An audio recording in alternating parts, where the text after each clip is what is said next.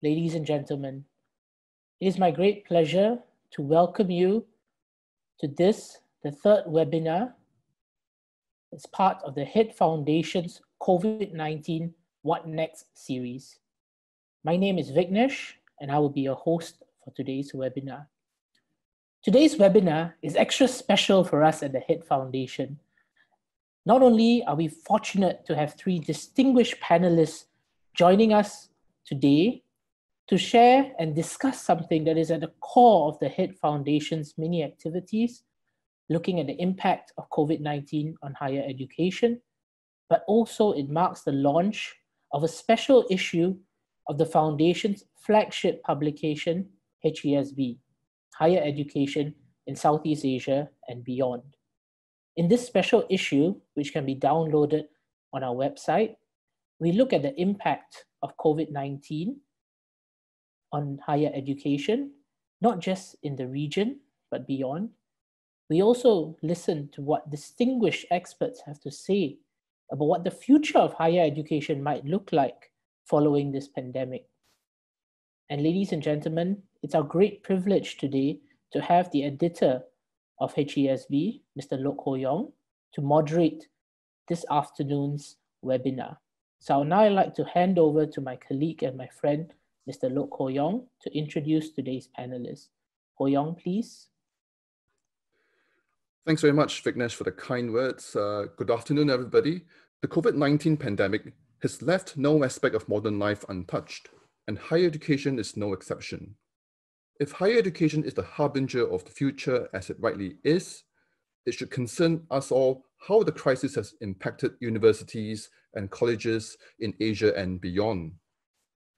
E-learning, online learning solutions, seem to have been the magic solution after the physical campuses of universities have had to shut down. On one level, that makes a lot of sense if we think of how best we should prepare the next generation for the digital era of work.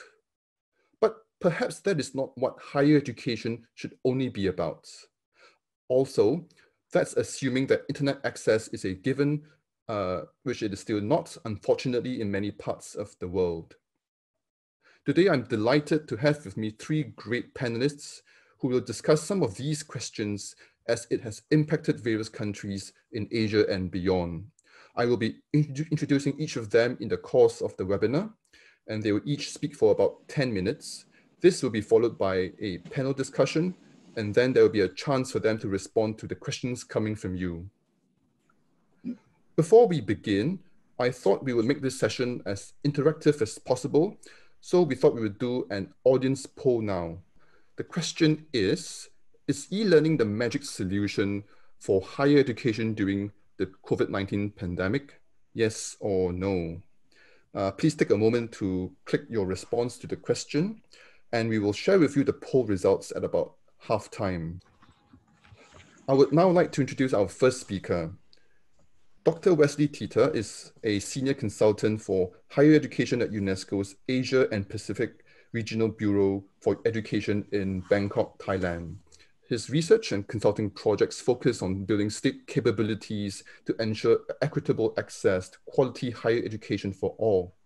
He is a co-editor of the Handbook for Education Policy, which is forthcoming, and he is co-editor of UNESCO's guidelines on developing and implementing qualification frameworks in Asia Pacific.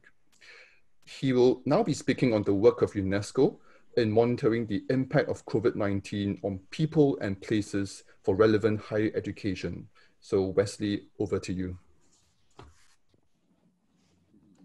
Thank you very much. Sawadee Krap. Warm greetings from Bangkok. Thank you very much. It's really a great pleasure to be here with you, everyone in the audience, and the HEAD Foundation, our strong friends and partners who are curating this really important and timely discussion. Warm greetings also from my co-author, Dr. Ling Wang. He's our chief of section here at UNESCO Bangkok. We sincerely hope you're safe and well. I think that's first and foremost to start and recognize that you're all dealing with very serious circumstances, and ourselves included. So I do hope you're safe and well. So what we're talking about today is the impact of COVID-19, particularly on people and places, and most of all, your sense of purpose.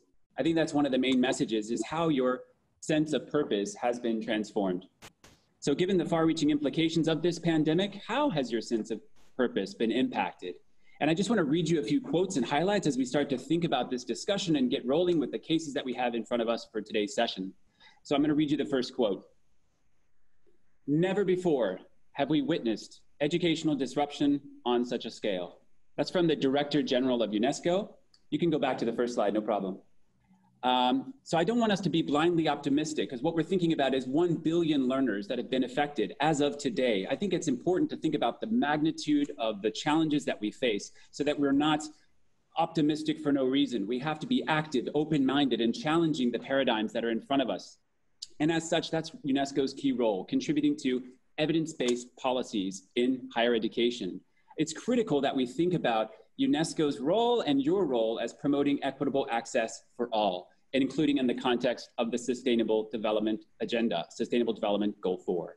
So what I want to do today is kind of walk you through a few quick points in just 5 or 6 minutes and end with 3 action principles, which I think can guide our response. And I want to hear what's relevant for you as well. So please contribute in the chat session. First, the bad news. COVID-19, with its tremendous losses of life, has also triggered one of the deepest global recessions in decades. This is direct from the World Bank a few days ago. We are in a crisis, resulting in contractions across the vast majority of emerging markets, and especially developing economies. We think it will do lasting damage to labor productivity and potential outputs. These are real issues that we have to deal with first and foremost, and I think there is a strong role and case to make for higher education. I know that we're focused on Southeast Asia, but the beginning of our article was to call attention that Southeast Asia is not alone in this world. You have so many strengths, so many assets that you can contribute to the wider region and the world. So I wanted to read this short quote, if I could. That's the start of our article. And this comes from my friends and colleagues in Herat, Afghanistan. So here's the quote. I don't have a contract to receive my monthly salary. My salary depends on the daily teaching of classes. And now the schools are locked down and I'm jobless. I have no provision to support my poor family. These are real circumstances. Even just a few minutes ago, I was talking with my friends and colleagues in Herat. We know that ASEAN has a lot of rich experience in providing an inclusive approach, and including in countries like Thailand, where we have I think about 164,000 non-Thai students. So thinking about the non-Thai students that are based in these local systems, how are we protecting, how are we engaging, how are we even keeping track in terms of the evidence of how we're providing support?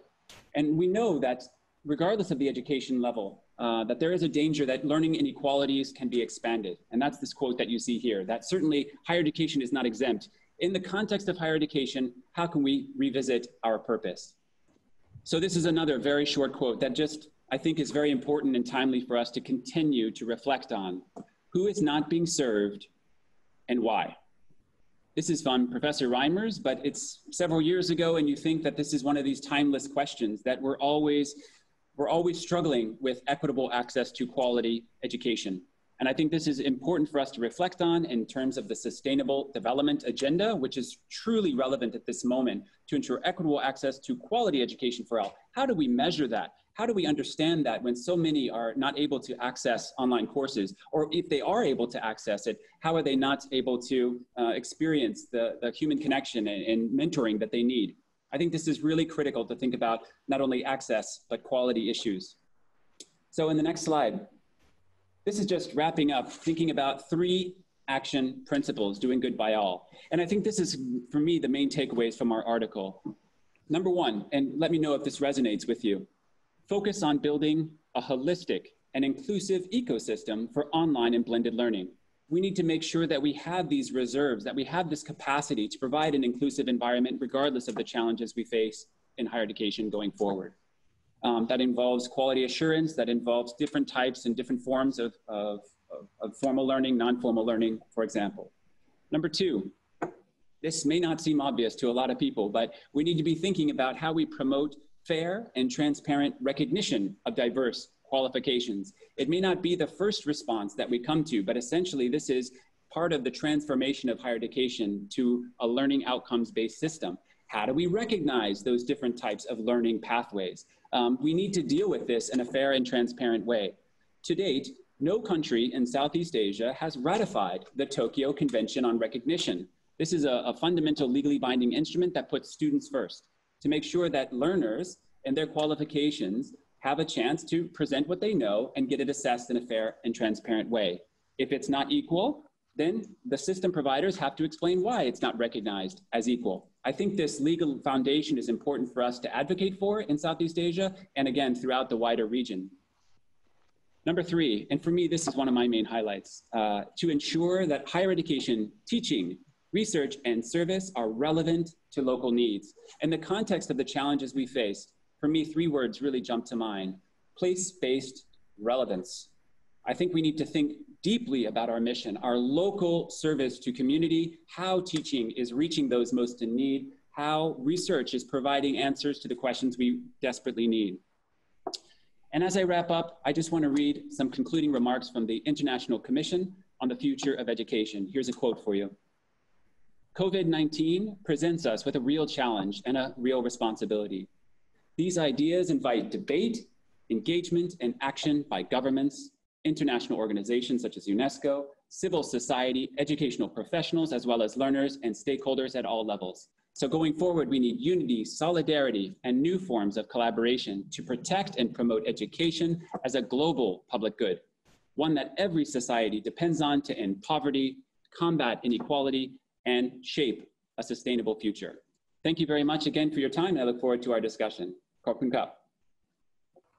Thanks very much, Wesley. I can't think of a better person or better organization to give us that regional overview, and with that, the insights of what we do need to address quite urgently, I think, in higher education today with the COVID-19 pandemic. Moving on now to the Philippines.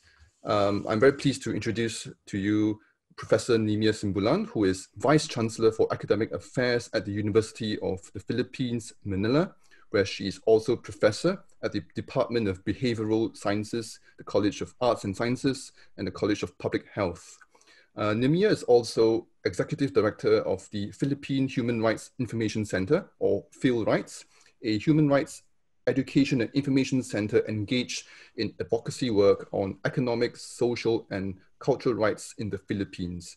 Nimia will be speaking about rising above the challenges of COVID-19 with examples from the Philippines. So, Nimia, over to you. Thank you, Yung.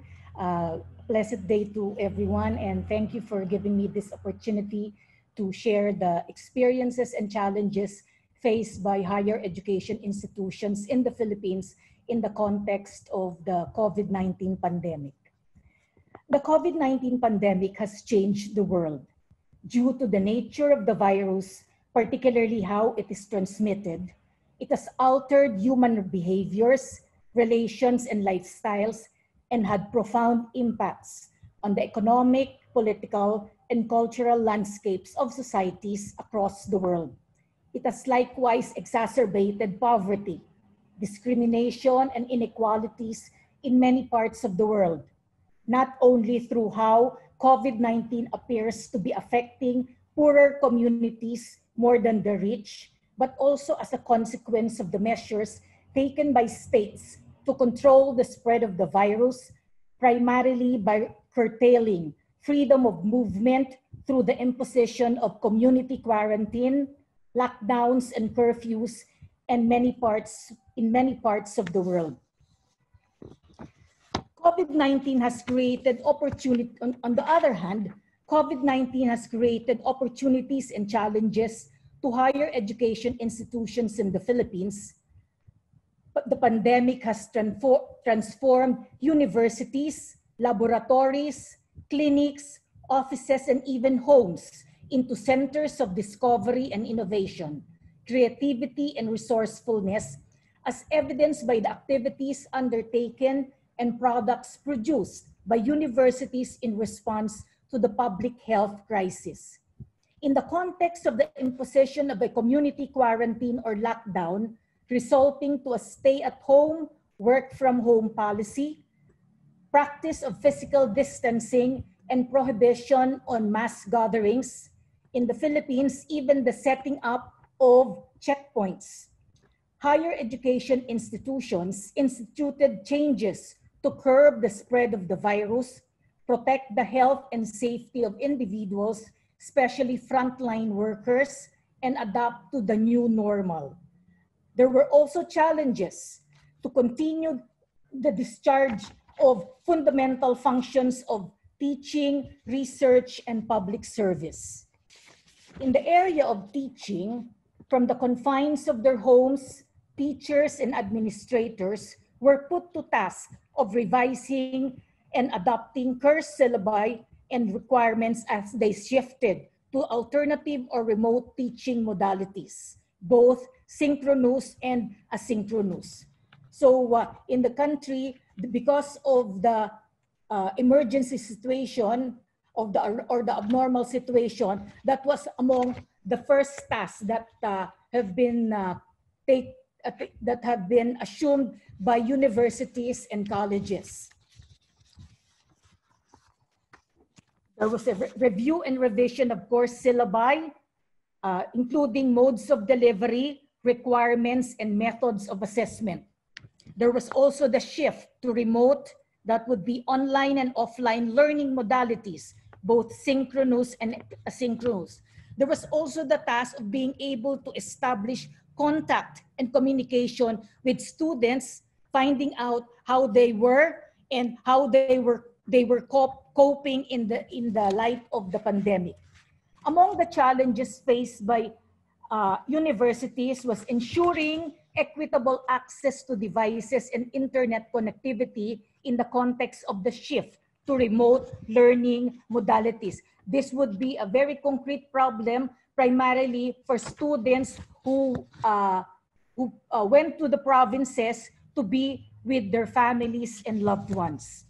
Also, there were changes in policies, for instance, adoption of a letter grading system, the policy of no student is to be given a failing mark, and given time to complete course requirements, lifting of the deadline in the filing of leave of absence, etc.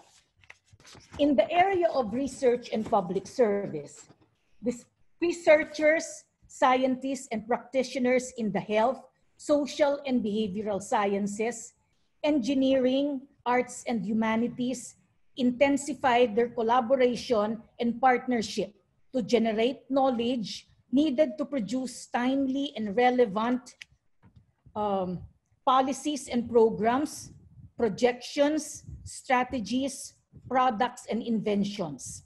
Laboratories, clinics, offices, workplaces, and even homes were transformed into spaces of discovery and innovation, creativity, and resourcefulness, giving credence to the saying, necessity is the mother of change and innovation.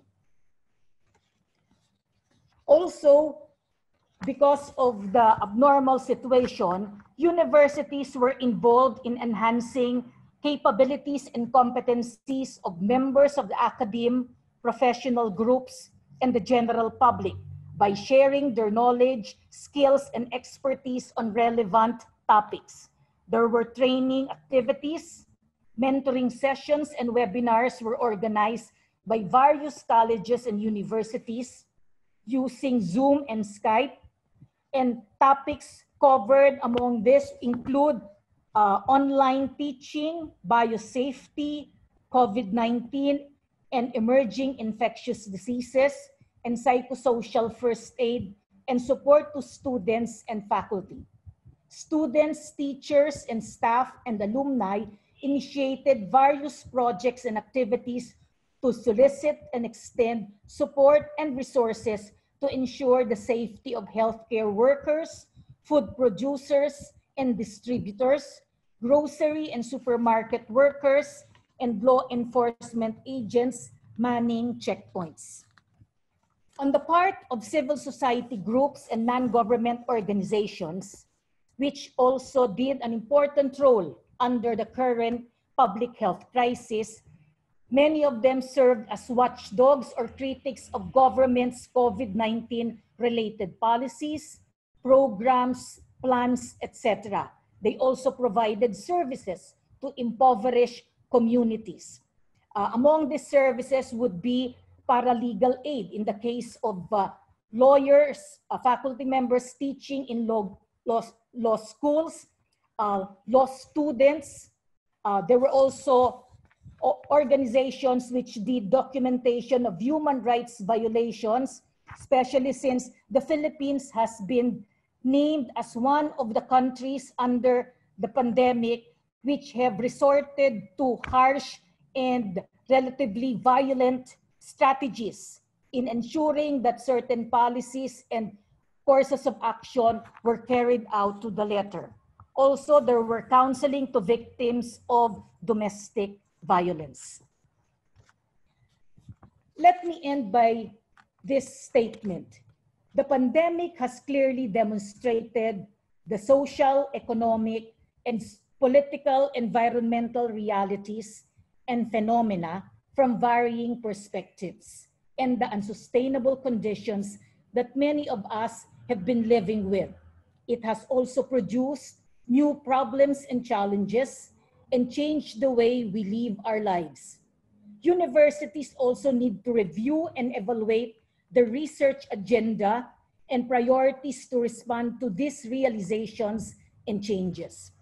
The COVID-19 pandemic has produced a new world full of challenges, dilemmas, as well as opportunities. It is up to us to adapt and transform the challenges and dilemmas to opportunities for growth and development for our nation and the global community. Thank you. Thank you very much, Professor Nimia Simbulan, who is Vice Chancellor for Academic Affairs at the University of the Philippines, Manila. A perspective there from a university leader in the Philippines, especially given the lockdown in the city of Manila, which happened quite early on in the crisis. Do keep your questions for the panelists coming in, as we now turn to our last but very means not the least speaker, Dr. Tang Pham. Dr. Tang Pham is Senior Lecturer in Graduate Employability, Globalization and Intercultural Education at the Faculty of Education, Monash University, Australia. Her research interests are in graduate employability, intercultural education, and the internationalization of education. She has been conducting substantial research on the internationalization of higher education, curricula, and enhancing interactions of students from various backgrounds and contexts, something very relevant here, I'm sure. She'll be speaking on what is a very fascinating topic on how the COVID-19 situation is enabling the recognition of non-Western pedagogies. So Tan, it's over to you. Yeah. Good evening to everybody globally. Yes, it is evening in Melbourne. Thanks so much, Head Foundation, for this very unique opportunities to share my research about how COVID-19 is creating an opportunities for us to internationalize our education. So the first two speakers already give us a picture about how COVID-19 is creating challenges, but then how UNESCO, governments and universities are working on different initiatives to manage the situation. So to continue the seminar, I will go into the third level, that is the micro level. So I will discuss how COVID-19 is creating an opportunities for us to kind of internationalize education and internationalize our pedagogies. That's something very fascinating because we have talked about internationalizations of our education, especially in Western countries for many years. But then we do not really really think what we have done and what we have not done. So my argument in the presentation, the main argument is that, so when COVID-19 happened, actually we are having good opportunity for non-Western pedagogies to be recognized and to be embedded in Western pedagogies and curriculum. And for Western education, yes, my argument is that COVID-19 is actually creating a very, very unique opportunity for we to truly internationalize our educations, pedagogies, and curriculum. So before I talk about how internationalization truly, how we truly internationalize our pedagogies and curriculums happened during and after COVID-19, I just would like to give you some backgrounds about international students, how international students have studied overseas and how they have been treated in the host countries. And when I say host countries here, I mainly refer to Western countries. So now here's the latest statistics I got from the special issues we just published. Now, until 2017, in total, we have 5.3 million international students who have done their studies overseas or are doing their studies overseas. And about 2/3 of these numbers are, from non-Western countries to Western countries. And the main countries they go to and they have chose to study, you already know, yes, most of us already familiar with the international context. So the main countries international students chose for their studies at United States, United Kingdom, Canada, and Australia. And recently Japan, becomes a very popular, a very kind of like favorite place for international students.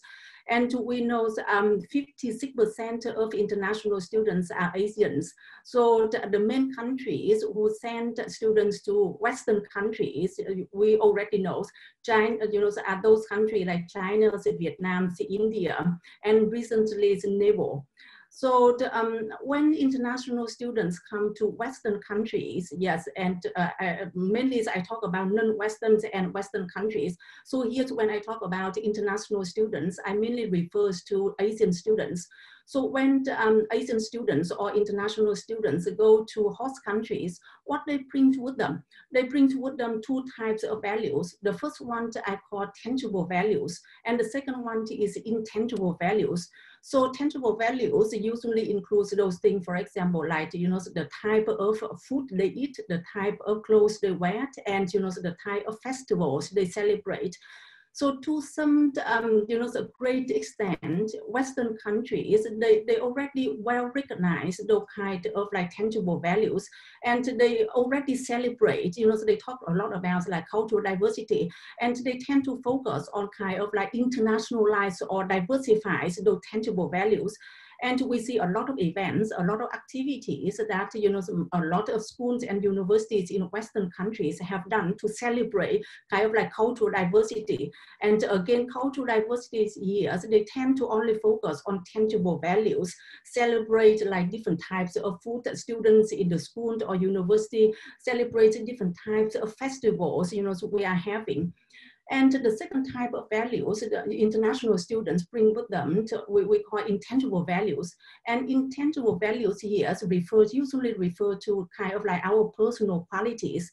So personal qualities of international students, so when they come to like Western countries, usually it's referred to those kinds of things like, their hardworking, their persistence, and their resilience.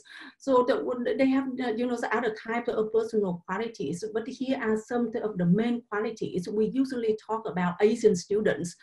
So in teaching and learning, so when we talk about intangible values of the international students, we tend to, talk about intellectual heritages. So intellectual heritages here refers to kind of like, the way they learn, the practices they use, for their learning, and, the kind of like concepts, the type of ideologies they bring with them.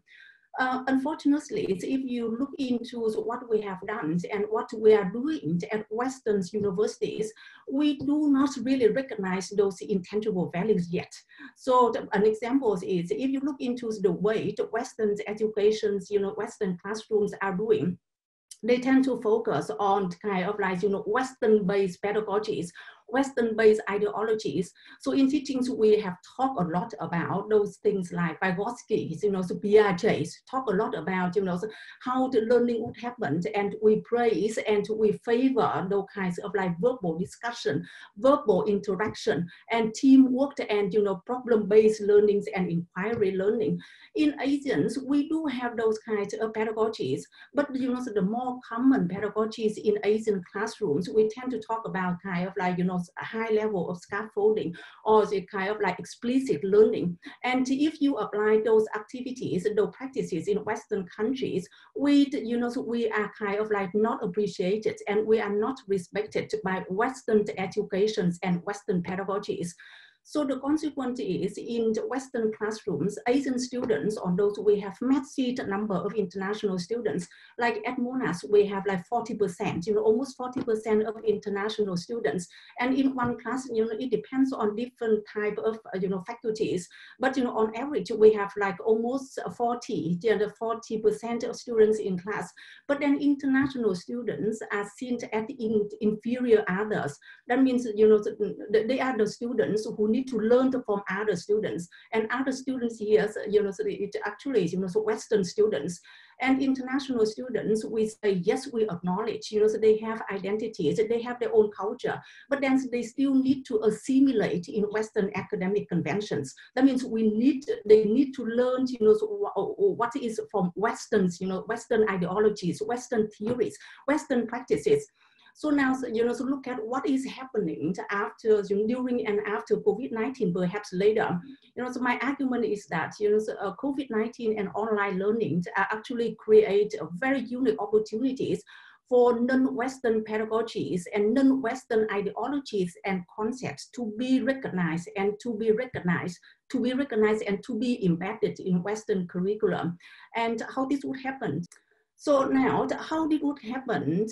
I would like to invite you to look at, something very interesting. And actually, I only realized, the connections between the pedagogies and what I call determinants and benefits when I taught online teaching at Monash for the last whole semester intensively. So after I was engaged in teaching online at Monash, like really deeply, because online learning, was the only thing everywhere as universities and schools have to do for the last 6 months. So what I observed, I found, the correlations between pedagogies, determinants, and, benefits of pedagogies, something like this. So look at, how online teaching and learning are happening. So on the left-hand side, yes, we have the student conditions, and then the right-hand side, we have online pedagogies. So look at the left-hand side. We need all of us need to agree in the virtual space when online teaching and learning happen. Students have very little interaction. Yes, we all need to agree this. So when the students do not have much space to verbally discuss or interact with their peers or with their tutors and lecturers, they need to be engaged with what we call cognitions or silence pedagogies, because when they cannot discuss verbally and work in teams or with other people, they need to be independent and engage in a new type of thinking, use quiet thinking to produce learning. So Vygotsky is usually, if you are in education, we all know Vygotsky said verbal discussion and verbal interactions lead to learning. If we are quietly learning, so learning can happen, but not at the optimal level. So now, the pedagogies we are using for online teaching and learning are actually challenging the fundamental principles of Vygotsky education pedagogies. And if you are in education, you all know the Vygotskian principle of pedagogies are the popular and kind of like the fundamental principle for teaching and learning in Western classrooms and Western education. Now look at the second point. So when students are engaged, in online teaching and learning, yes, look at what is happening during COVID-19. And I think for some times after COVID-19, students are, suffering, very high levels of studying load. And during COVID-19, because they do not have enough support from teachers and from their peers, they need to have a high level of, instructions. They require a high level of instructions from teachers and, a high level of explicit teachings from the teachers. So if we let them to kind of like navigate learning by themselves, yes, to some extent they can navigate the systems, but then I'm sure a high number of students will easily get lost. So how to support, you know, the majority of students and help the majority of students to navigate the problems we are facing. Yes, we have to agree that, you know, our pedagogies, you know, the way we instruct, the way we help our students need to be clearer. We need to help them with more explicitly, but not kind of like let them to do things, or do we apply what we call problem-based learning or inquiry learning. I do not really think, you know, those kind of pedagogies are effective in the context of COVID-19. So now let's look at the last one. You know, students are facing a high level of anxieties and stress and uncertainty. So within this context, you know, so we all know, you know, students are suffer a lot of things like we are doing. So how to help them to cope with all of these problems, we need to really think about the type of pedagogies that do not only teach them, but we need to show caring, understanding, and empathy. So, you know, so if you look at all the features on the left hand, on the right hand side, the type of the pedagogies there, actually they are the common principles of non-Western pedagogies. So now, so all of, you know, so what is happening now to we, you know, a significant message we are seeing, you know, so how we can help students, how we can apply, you know, so pedagogy effectively to help our students, you know, to learn now and later. So we really need to think about, you know, so the correlations between determinants, pedagogies, and benefits. Now, so when we talk about pedagogies, you know, so, when the things, you know, so were normal, and, you know, so the problems we are facing now didn't happen, we tend to only think about benefits of pedagogies. For example, so when we talk about kind of like inquiry learning, problem-based learning, we tend to talk about what kind of benefits students can get from, you know, those kind of pedagogies.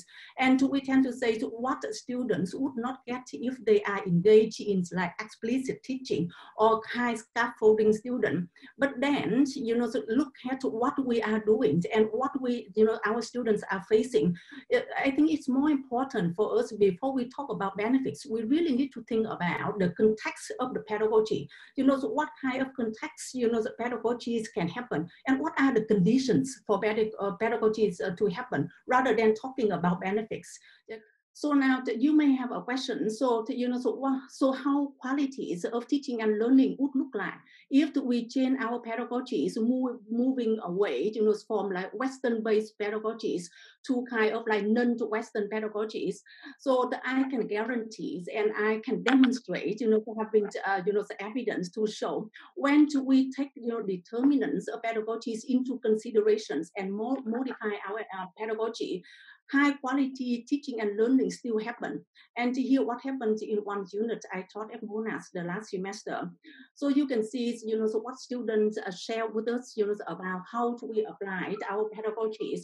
The email that students really appreciate, you know, like high scaffolding and well-structured pedagogies we applied in the unit. And very fascinating, very late last night, I got a table of the result from one tutorials from the unit. And here is the result of 30 students.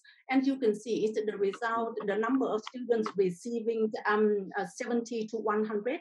And compared from 2019 and 2020, we see the numbers increase, and the number of students receive 50 to 70, whether we pass credit and pass the decrease.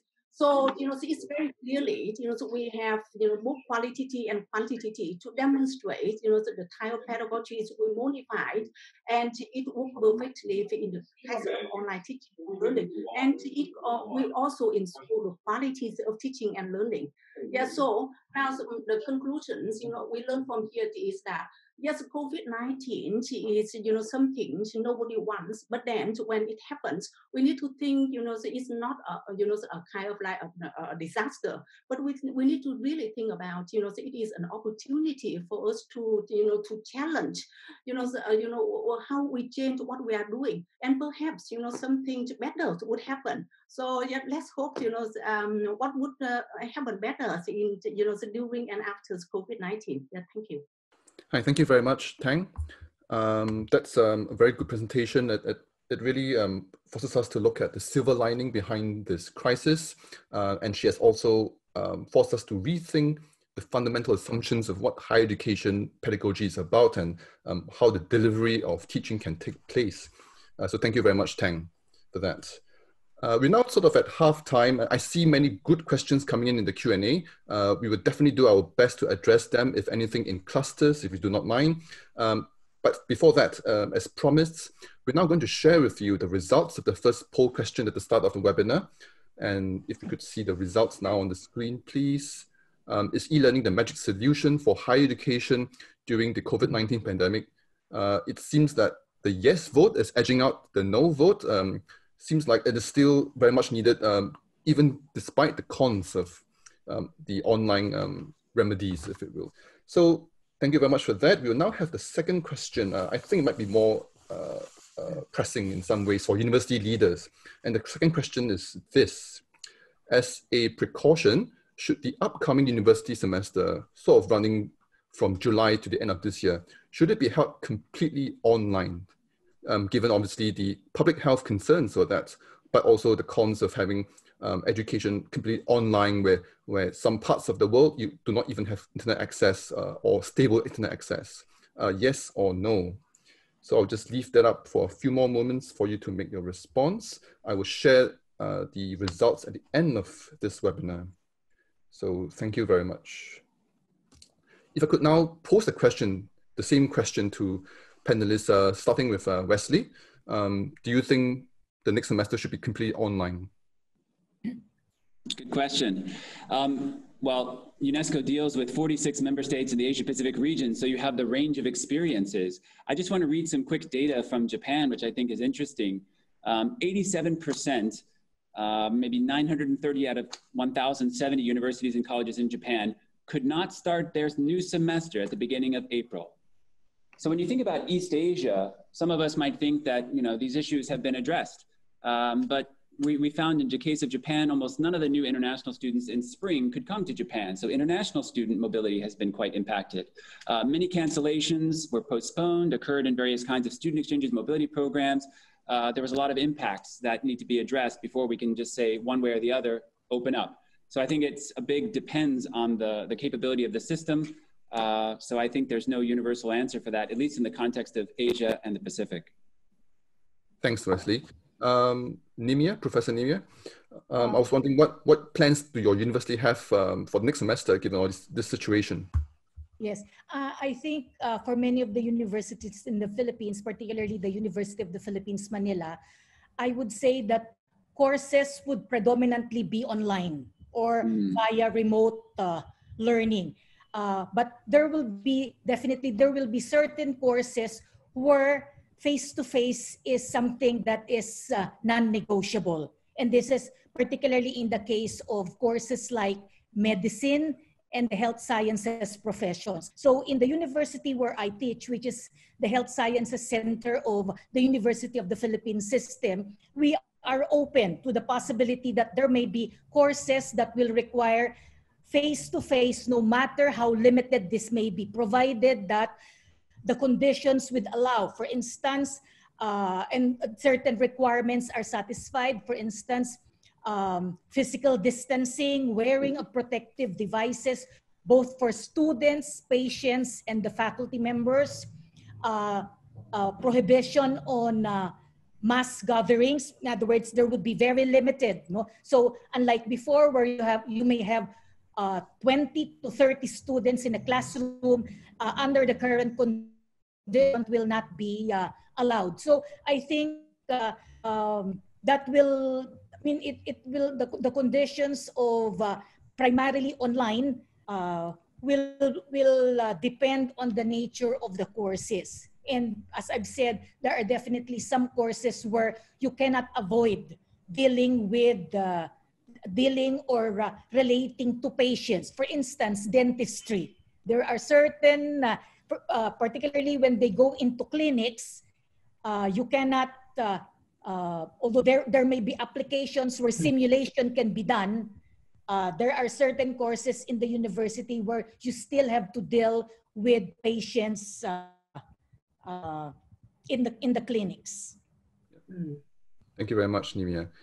Moving to Tang, what are you seeing as the situation in Australia where you are currently based? What's the situation there regarding next semester?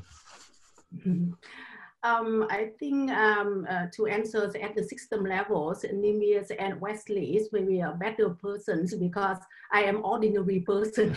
I am just an academic, it's not like at the system.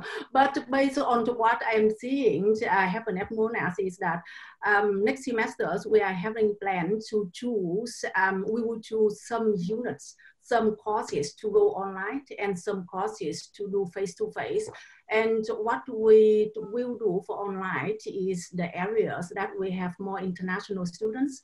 So like at Monash, we have like Masters of Education, 80 or 90% are international students. So we will do those unit and courses online. And those courses with more local students like Masters of Teaching or undergraduates, we will do face-to-face.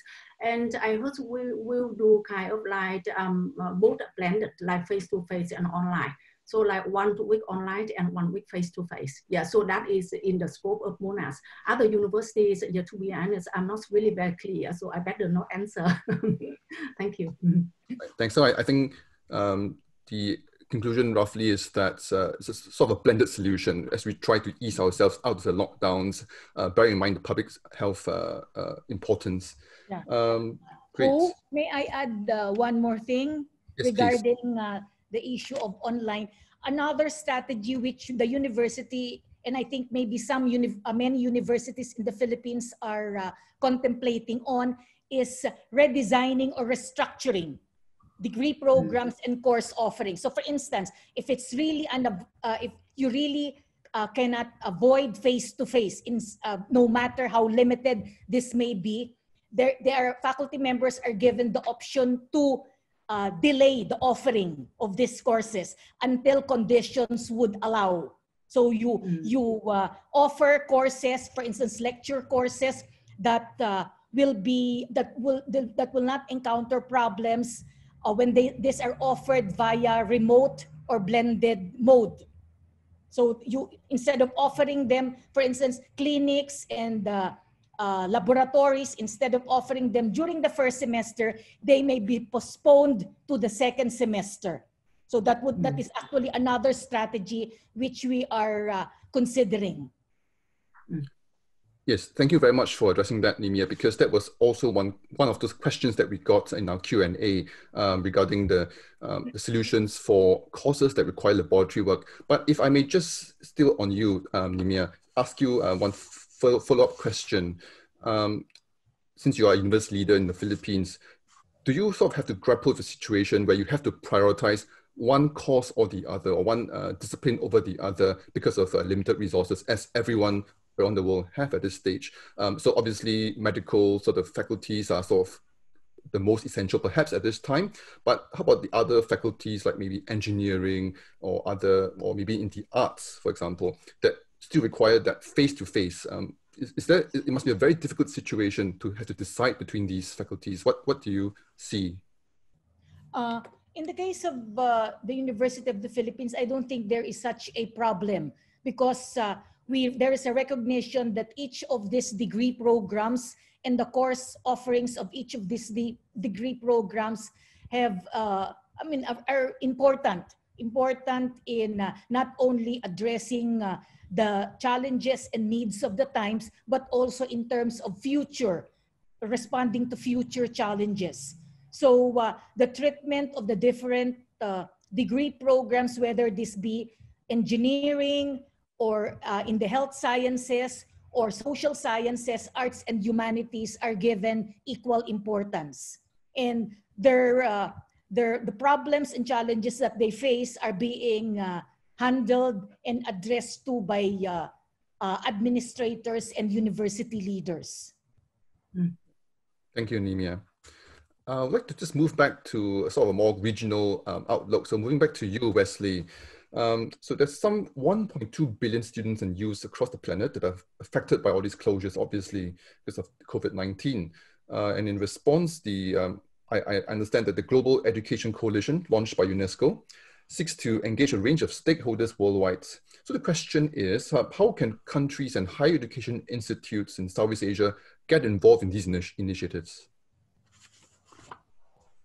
Yeah, thank you very much. I think it's a really important question because sometimes we think of the Global Education Coalition, this formulation of big corporations, Microsoft, Apple, the big players that get their voices heard first.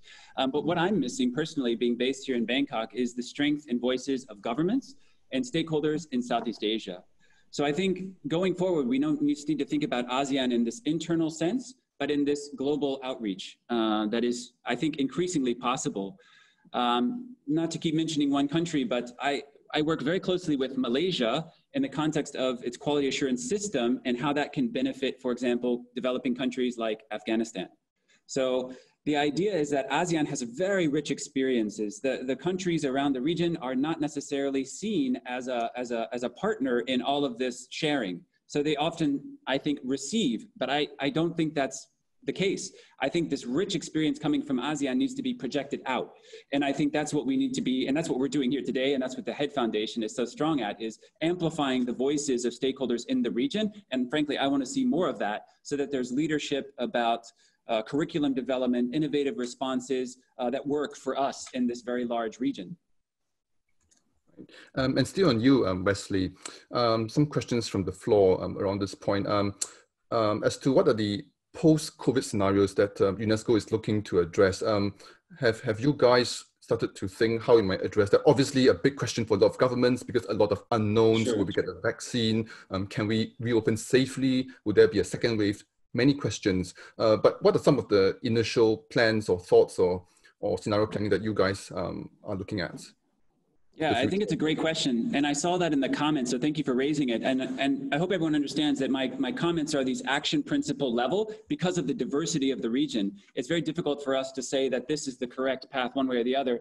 But increasingly what we're seeing is that this is very likely to be a blended approach. One of the action principles is saying we have to give choice to students.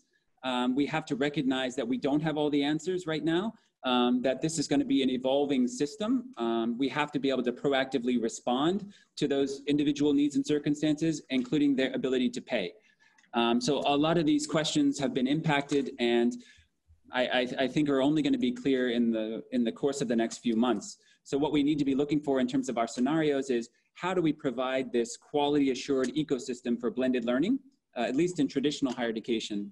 Right now, our quality assurance systems are not necessarily well adapted to deal with online learning at this scale. Usually it's a supplementary or a smaller percentage of learning credits, but it's certainly not to 100% of online learning. So going forward, a large scenario plan needs to be developed around the role of blended learning and our institutional capacity to manage blended learning in an inclusive way. So if you look on our website, you'll see a blended learning self-assessment tool. So institutions can go there and think about the strategic dimensions of blended learning and give themselves a score. And what evidence do they have for those different scores that they give themselves, and kind of peer review themselves as they think about getting ready for the coming semester. Yeah. Thanks, Wesley. I think the work of organizations like UNESCO is very important, all this intergovernmental coordination work, especially even just not talking about the COVID-19 situation, the geopolitical situation around the world. Obviously, that's a whole webinar for itself. We wouldn't be touching on that today, but really appreciate the kind of work that UNESCO and people like Wesley are doing at this very difficult time. Now, if I may turn to... Thank you. There's some questions for you specifically, including from Caroline Wong. Two questions I might pose to you, Nimia. The first is, there's a lot of debate as to how prepared the Department of Education in the Philippines is about shifting to online and internet learning. Collectively, the students in the provinces fear that they're left behind due to poor internet connection. So what is your view on that? And what's the government's take on that? One more question too, if I may just put as a cluster to you, Professor Nimia. The other question regards the situation in the Philippines. Let me just put it out for you. Is democracy failing its sense of purpose in the Philippines, taking into account the current events happening in Manila? The examples are given here in the question of the lawmakers' strong support to the anti-terror bill that can lead to human rights violations, the verdict to Rappler CEO being guilty of libel. So some other human rights issues, press freedom, information, and that sort of relates to also the debate on disinformation campaign, so-called the fake news campaign phenomenon, which I think higher education is somewhat linked to. What else can higher education, Professor Nimia, what else can higher education do for democratic ideals or principles to work in the Philippines? Over to you. Okay. With respect to the first question in terms of the preparedness of the Department of Education in addressing the educational needs and promoting the rights of students, definitely, in fairness to the Department of Education, there is a recognition on their part that no one should be left behind.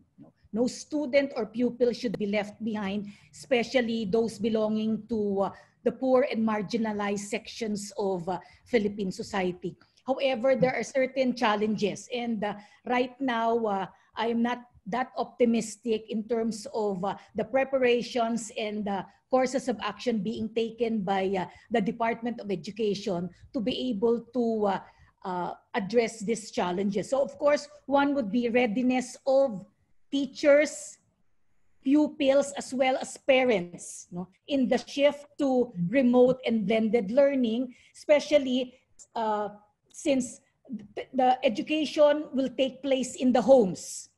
And in many of the households, the priority is definitely survival. Because of the problems of unemployment, loss of income, loss of jobs, which many of our people have experienced because of the pandemic. So in terms of priority and the attention, definitely the attention of both parents and pupils will be divided, because priority is going to be given to being able to earn an income, being able to provide food on the table to members of the family. So definitely in terms of the readiness of students to be able to concentrate with assignments, with the school work, that would be divided. So there is a question regarding the mental health preparedness of students as well as parents, who will be, because under the shift or in the shift to the remote learning, the responsibility is also shifted to the parents, since that education takes place in the home. Another would be materials. Materials that will guide the pupils, students in their day-to-day learning activities. There is a plan of the DepEd that these materials or modules that they are currently preparing will be distributed to pupils or students in the homes. But I greatly doubt that, because in the past, even materials that were produced under a non-remote mode of learning were rotting in warehouses of the Department of Education. They were not being distributed to students, so we had problems regarding ratio of students to learning materials. Then, of course, the issue of access to devices and internet connectivity. It is a known fact that in many parts of the country, particularly in the provinces, there is no electricity. So how can you expect people, even if they, how can you expect households to have access to the internet, where many of these courses will be presented? And then, of course, although there is an effort on the part of the state to make use of mainstream media, radio and television, unfortunately, one of the television stations which has the widest reach in the country has just been shut down. That is ABS-CBN, because of the problem of renewal of franchise. So even access to radio and television would rather be very limited, especially in the provinces. So what the bottom line is, I think we will have I think there will really be problems of students or pupils being left behind. because of these numerous problems and challenges being faced by the Department of Education. Thank you, Nimia. I always appreciate your perspective on how we can consider the on-the-ground issues as well as the top-level sort of governance issues, and how all these can be solved so that very basic rights such as the right to education and to sustenance can be met. So thank you very much, Nimia, for that. If I may now turn to Tang, I guess two main issues, but first a question from me. What are some of the examples or specific examples of confusion or non-Western pedagogical practices that can be applied to online teaching and learning, and if and when this pandemic sort of closes in, will these be sort of still sustain itself after this pandemic? Thank you for the questions. I think a lot of audience here has come from Asian countries. Yeah, so I'm going to talk about confusions, confusion educations, our ideologies in education. So now, first I would like to make it very clear about, how do we interpret, confusions, pedagogies, or confusions, kind of like principle in education. And because confusions principles in education usually is kind of like tied to what we call like explicit teaching and learning. And when we talk about explicit teaching and learning, so people tend to think about like, explicit teachings means we give answers to students' questions. So it is not about, so when we apply explicit teaching, it's not about, so we give answers to students directly, so without kind of like, creating opportunities for them to think, explicit. If we know how to use explicit teachings and confusions principle in education, we need to know about, the purpose and, kind of like the meaning of, how we use those principles to guide students. So in, the confusions educations, well, for example, we have a lot of principles, but one principle that I have used a lot in my teachings, and I also share with many international students and Western students, we have the, one kind of like philosophy we call knowledge poise. So knowledge poise here means, so when we teach, when we design any lessons, we need to make sure our students gain and understand some knowledge points before we move to something else. So without, knowing knowledge points, we just make it simple, like, like main contents, main knowledge in each lesson. So if students do not gain those knowledge points, they cannot go to the next step. So in, so Western educations, I'm not criticizing, but I'm just kind of like give example. We tend to kind of like overstate or kind of like push students to be creative. I have to say like creative too much. So sometimes kind of like we skip the foundation. So we let students to do as much as they can. And, I agree, some students, they can do fantastically. They can, so they can, jump from the ground up to the sky immediately. But majority of students, they need foundation before they can do something creatively. So the confusion educations, we have the principle. So for example, in teachings, so we have to guide students to understand the key points first before, they can do something independently. So something simple like in teachings, if, I know some of the student audience here are my students. So if you remember the last semester, so we did in the unit, we taught, so we make it very clear, so what are the learning outcomes of each lesson? What are the learning principles of the lectures, and how those things connected to the learning objectives of the tutorials. And in assessments, we make it very clear too. We build steps for students to kind of like develop knowledge, prepare them step by step before we go to the big chunk of assessment at the end of the semester. So it's not about, when we talk about explicit teaching, please don't automatically think about, kind of like, so we give answers to students' questions without asking them thinking. No, it's not about that. So I say, in online teaching and learning, we really need to think about explicit teaching in terms of what I just explained, because as I just say, the context we are doing with our students, we do not have kind of like, face-to-face discussions, and we build a kind of like well-structured context for them. So all what we need to do is kind of like we create clear instructions for them, and so that they can navigate kind of like the puzzle everybody is facing. So now come to the second question. So after COVID-19, so how such kind of pedagogical principles could stay sustained or disappear? No, so I think it's very interesting, because COVID-19 actually is creating opportunity for us to reflect on what we are doing. I say we include both Western and non-Western academics. And like in my presentations, I say, the internationalizations education, we talk about it, in Western countries for many years, but we don't really kind of like reflect on what we have done well and what we have not done well. So now it's time for us when we engage with online teaching.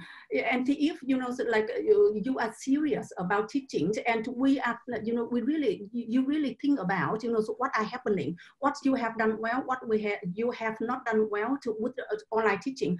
I'm sure, we will pull out some principles for kind of like effective pedagogies. So if we now reflect on it seriously, we now to pull out some effective, some principle for teaching. I believe after COVID-19, without online learning, when we come back to face-to-face, those principles will stay. And it is the opportunity again, as I say, for Confucian education and for non-Western pedagogies to be recognized and to be embedded in Western curriculums, teaching and learning. Thank you, Tang. We have a couple of questions around balancing economic considerations with that of education and other health issues. I would like to come to the other panelists on this, but first to Tang again, because I know that's your research interest, which is in graduate employability. We have two questions here. One from Nagamal Supia, which is how can we ensure equity of quality education when the economic focus seems to be on the priority of countries and society? The current responses of many countries are clear evidence of this mindset, right? The prioritization of economic considerations over others. Also a question from Helen Baum. Without jobs, education cannot contribute to feeding mouths and getting roofs over heads. Further education assumes good jobs. So this debate also requires addressing the design of jobs and corporate responsibilities. Tang, any thoughts on that? Oh, it's very interesting questions. I will answer as much as I can, and Wesley and Nimia can chime in, because it's about the economics and system. Yes, it's true. So I have done a lot of research about graduates' employability. And it's very interesting and very exciting debates about kind of like the roles of universities in terms of providing quality educations or equipping students for jobs and employment.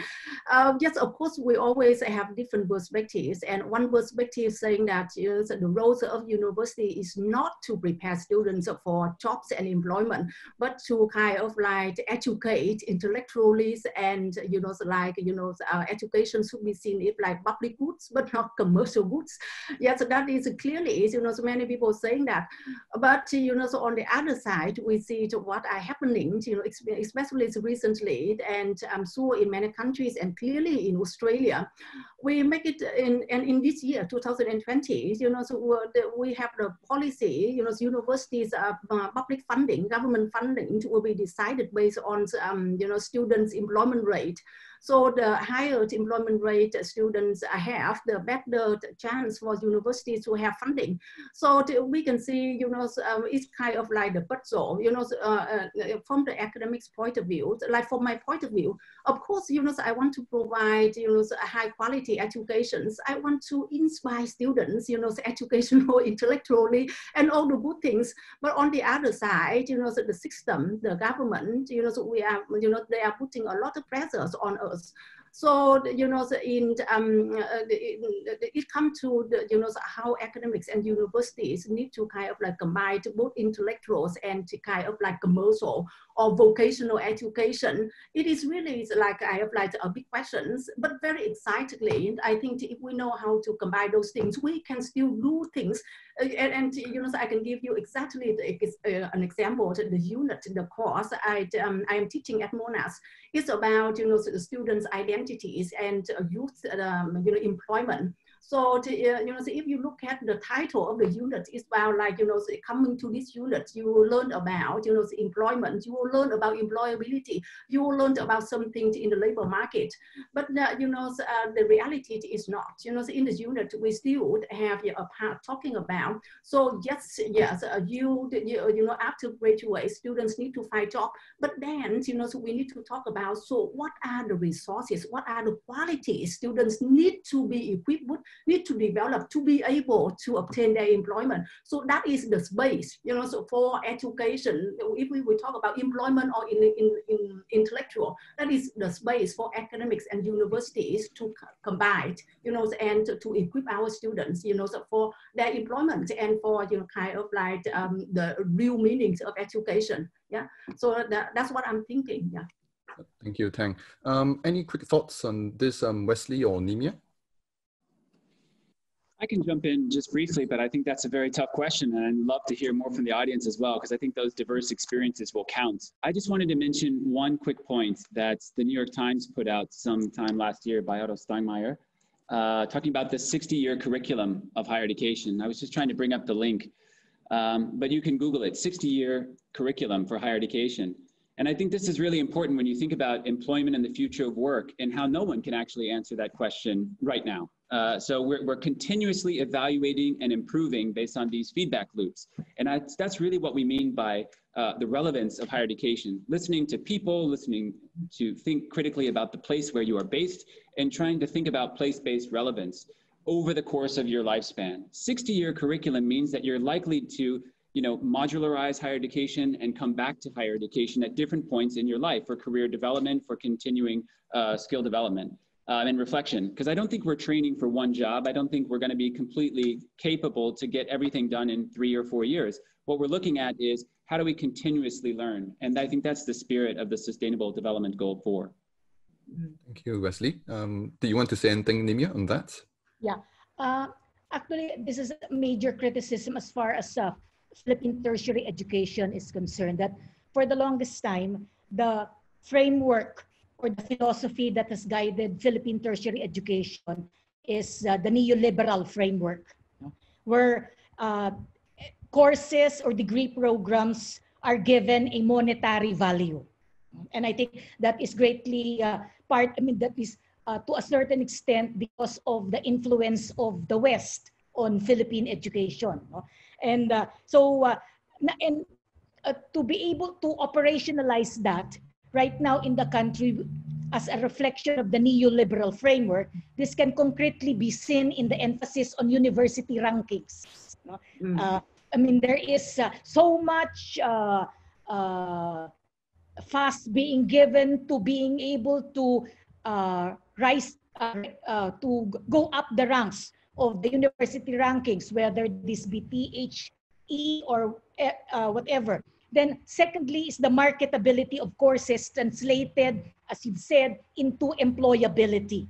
So students are being influenced to take courses that are marketable or that they can, that will allow them to go abroad to be able to earn higher income and experience professional growth and development. Now, so essentially that is the general status or orientation of Philippine tertiary education. However, on the other hand, there are also counter currents taking place. For instance, emphasis on relevance, being able to make use of tertiary education to be able to respond to the needs and interests of the Filipino people, especially the underserved and the marginalized section of the country. The issue of lifelong learning is another principle that is being highlighted.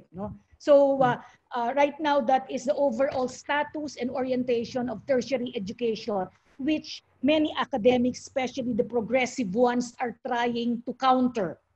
Mm. Mm. Can I add one more point before you move to the next one? Because this one I just want to clarify because it's my research. So I just take these opportunities to clarify, so with the audience, and hopefully we understand, the meaning of employment and employability is better. So, we're talking about commercial educations or funding and, employment rate, etc. Actually, we just touch on the surface of the problem. So we tend to only talk about employment. That means, how do we obtain, a job, after graduation. But like, Wesley and Nimi just touch on lifelong learning. And in my research, so we talk about, it's more important to talk about employabilities. It's not about employment. So employability here means, yes, after obtain a job, how we sustain, how we, to remain on the job is more important. Because, for example, like in education, at Monash, we, a lot of research we found, after 4 or 5 years, 50 or 40 or 50 of our graduates leave the teaching profession because they can't stay, they can't sustain their job. So it's more important for our students to kind of learn the qualities, learn the resources, learn the capacities, or, in my research, I call capitals, to not only, get the job, but stay on the job. So on the surface level, we tend to say like, people have to, do, high education, master, PhD, and do 1 or 2 degrees to be able to get a job. But then if we only think about the name of the degrees or the qualifications without thinking about other qualities, for example, resilience, sustainability, psychological, so how to suffer, how to kind of like build identity, we call kind of like those qualities, for example, like being honest, being loyalty, being kind of like, teamwork, how to know, like respect other people. Those qualities are still very important in the labor market and very important from the employer's perspective. But the problems for our education and the university, we tend not to talk about those qualities. We tend, because we have commercialized education, so we tend to talk on the surface level only, like the student come in to complete the degree because we want to get money, I have to say. So they complete degrees and then that's it, so they have the qualification, but then the content, the qualities of the degree, we don't really talk about it. So, I have to say, like, we have to, I have like say sorry for students, because if they do not recognize, the other qualities, and they will have the problems, to kind of like keep them employable. So that's why I say, it's about kind of like the puzzles, how academics, we kind of like help our students to see, the surface and also the content of the problem. Thank you very much, Tang. We have about 5 minutes left, and I'm going to be ambitious and try to address at least 2 other areas, if you do not mind. We have a question here, somewhat related to the previous one, from Hope Anton, and it is on research grants. So it has been observed that STEM disciplines, that's the hard sciences, are prioritized more in terms of research grants.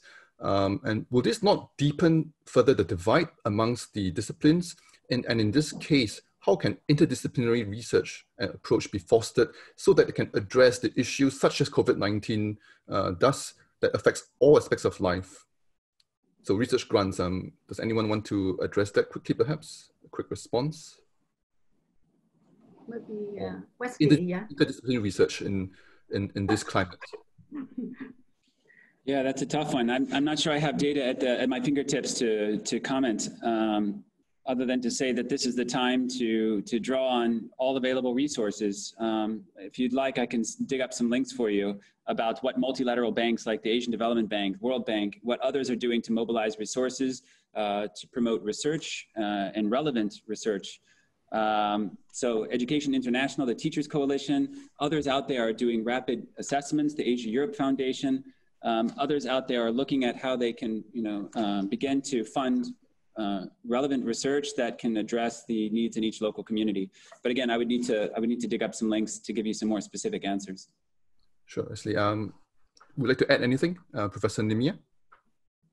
on research fronts in this time of the crisis? In the light of the COVID-19 pandemic, I wouldn't be surprised if there would be an increase, a significant increase in funding of research projects along health, medicine, equipment, technology brought about by the pandemic. No?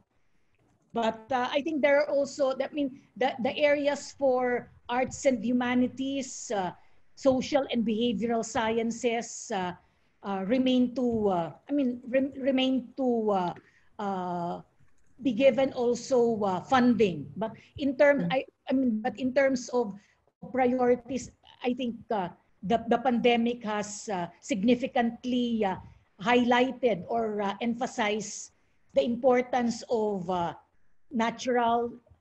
hard sciences, engineering, and technology. Thank you, Nimia. I think we might have just time for one question, and this comes from Darren McDermott to sort of all the panelists. What are the panelists' views on the medium-term prospects for ASEAN higher education, harmonization, and student mobility? So Wesley, I wonder if you want to address that since it touches on recognition issues. Sure, and I love this question, and thanks, Darren. I know you're out there, and I know you have a lot to say on this topic. So I think the European Union has been a great supporter of harmonization efforts and through its EU Share project, so I encourage everyone to take a look. A big shout out to our friends there in Jakarta who have been curating and facilitating this with the ASEAN Secretariat and partners throughout the region. And I think our friends upstairs at CIMIO, the Southeast Asian Education Ministers Organization, the Secretariat here and CIMIO RIHED, there are a number of important organizations that are promoting the exchange of important information about quality in higher education, including the ASEAN University Network. So in my 5 or 6 years in the region, I've seen just an acceleration and a commitment to collaboration within ASEAN and ASEAN +3.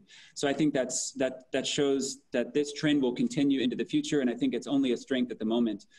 Mobility, obviously cross-border mobility is, it's anyone's guess at this point about what physical mobility might look like, but in the future, I think virtual mobility has been dramatically expanded and new potential exists because of the crisis we collectively face. Thank you, Wesley. We might have to wrap up now. So I would just give each of the panelists here today a chance to wrap up and say one last few sentences, perhaps a few concluding thoughts, starting backwards now. So starting from Tang, perhaps just 1 minute of closing remarks. Yeah, so as I say, so COVID-19 is kind of like exciting opportunities for us to think, to reflect, so on what we are doing and what we have been doing and what we need to do better in the future. And maybe I am kind of like optimistic, so, so I always think about, so everything have pro and con. So yes, definitely we are suffering, we are facing a lot of challenges. But then, so like back to the core points in my presentation, I say, so if we think it like as an opportunity for us to try something new, yes, to think about different ways, and then so we may do something better in the future. So yes, everyone think positively and think about, so the role of education positively. We still need teachers, virtually, on, in face-to-face and virtually. So we still need teachers. Yeah, thank you so much. Yeah. Thank you, Tang. And Professor Nimia, just maybe 1 minute for closing remarks. Yes, maybe I'd like to repeat what I said earlier, that the COVID-19 pandemic has produced a new world full of challenges and dilemmas as well as opportunities. And it is up to us to adapt and transform the challenges and dilemmas to opportunities for the growth and development of our people and the global community. Thank you. And finally, Wesley, any concluding thoughts? Thank you so much to the HEAD Foundation for facilitating and bringing us all together and making friends around the network, because I think this is key. No one organization, no one partner can achieve what we need to going forward. I want to read a great quote that's from the Future of Education Initiative, the International Commission on the Future of Education. COVID-19 has revealed vulnerabilities. It has also surfaced extraordinary human resourcefulness and potential. This is not a time for pragmatism and quick action, but it is also a moment when we, more than ever, cannot abandon scientific evidence, nor can we operate without principles. And I think our article with the Head Foundation articulates some of those key principles, but we're going to have to make some difficult choices based on a humanistic vision of education and development and a human rights framework. Thank you very much for this opportunity to join you today. Thank you, Wesley. Good to have you too. To just sum up very quickly our session today, obviously the COVID-19 pandemic has brought huge disruptive challenges for higher education and universities, colleges around the world, but also a silver lining for us to rethink what higher education really means for the world today, for the future. Unfortunately, we cannot take any more questions. So we had a bumper crop of questions, very good ones indeed, over 60, I think at last count. But hopefully we've tried to address them in clusters as much as possible. Nevertheless, the conversations continue. And so I hope you tune into our future webinars as well as the future issues of HASB, which is our journal. I have not forgotten, there will still be the results of our second poll question, which you remember we took at halftime. So if we have the results now, as a precaution, should the upcoming semester be held online? Yes, is I think quite a clear answer. So thank you very much for your collective wisdom from you, the audience, and thank you for joining us in this discussion. I've enjoyed this very much, as I'm sure you have. Please join me in thanking the panelists today. And thank you for joining us. I hope you stay safe and well, most importantly. Thank you very much, and over to Vignesh, who will do the closing honors. Thank you very much, Ho Yong.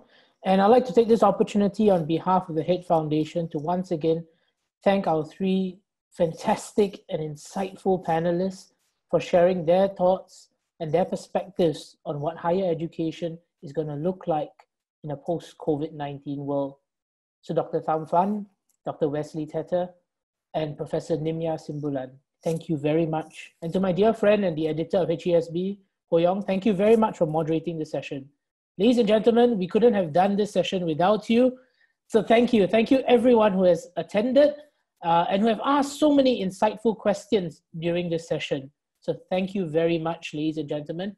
The Head Foundation will continue to host webinars as part of this COVID-19 What Next series. So please visit our website for more information about future webinars.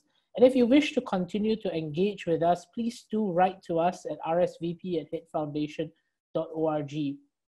Ladies and gentlemen, if you enjoyed this evening's session, I would encourage you to visit our website and download the latest issue of Higher Education in Southeast Asia and Beyond, HASB, our flagship publication, of which today's three panelists have contributed their thoughts and their perspectives on what higher education will look like in a post-COVID-19 world.